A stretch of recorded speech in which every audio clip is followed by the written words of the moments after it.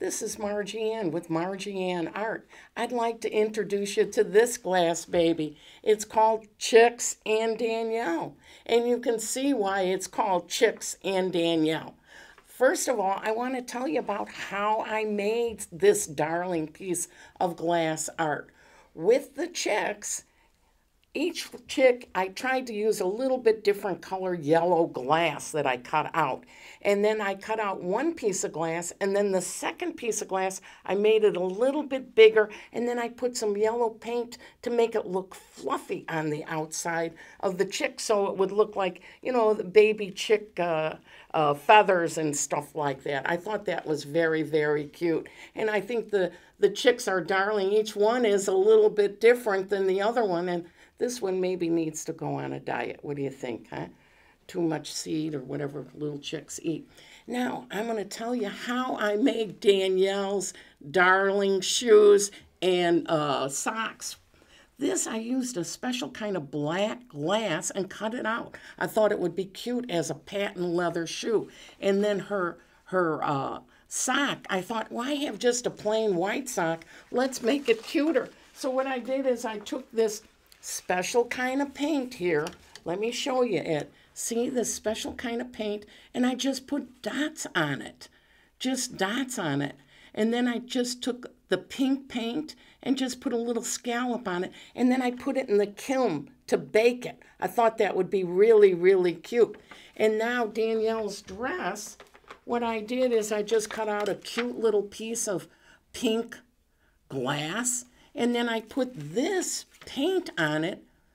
See this one? You see, I use it a lot. And I just made little squares with little dots at each corner of the square.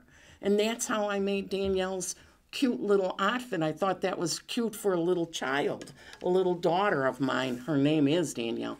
And then you've got to make a tisket, a tasket, a glass basket. So how I made this was with our friend Dichro. I'm going to show you that. Here's our friend Dichro again.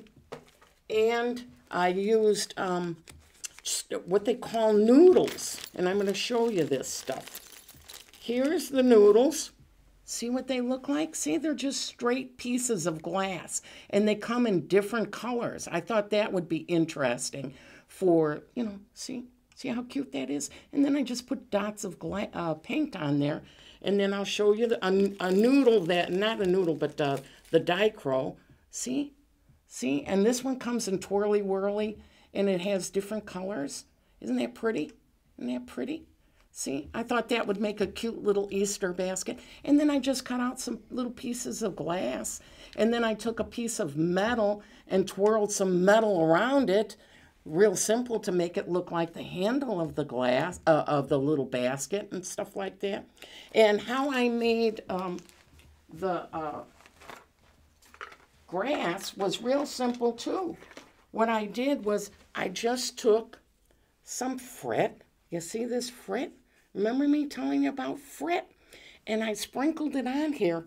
And then I just took a fork and made it like this, to make it look like grass. I thought that would be really cute, and I think it turned out really cute for grass. It looks kind of like grass. It's different textures in that. And then the sky, this was a white piece of glass, so I just put some pretty blue on, and then I thought, well, let's make it a little more interesting, and I took a little lavender on here.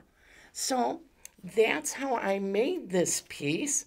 I hope you're enjoying this piece. I thought it turned out really cute. Nothing difficult to do. And let's see, I made this piece maybe 10 years ago. And it's 25¼ by 17. Okay, and I think that's about all I have to say about it.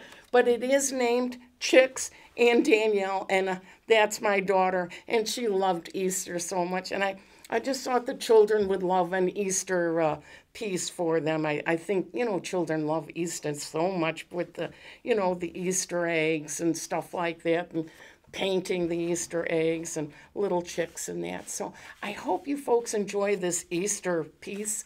I enjoyed bringing it to you. Thank you.